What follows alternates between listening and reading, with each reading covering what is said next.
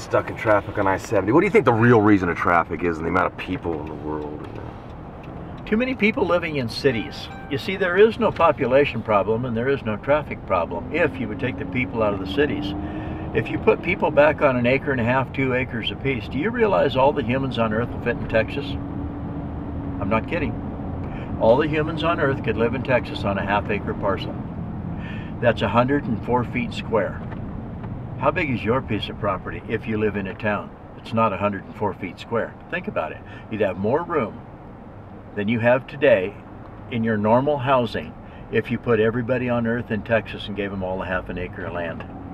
Huh? Okay, anyway, that's Brad. That's my opinion.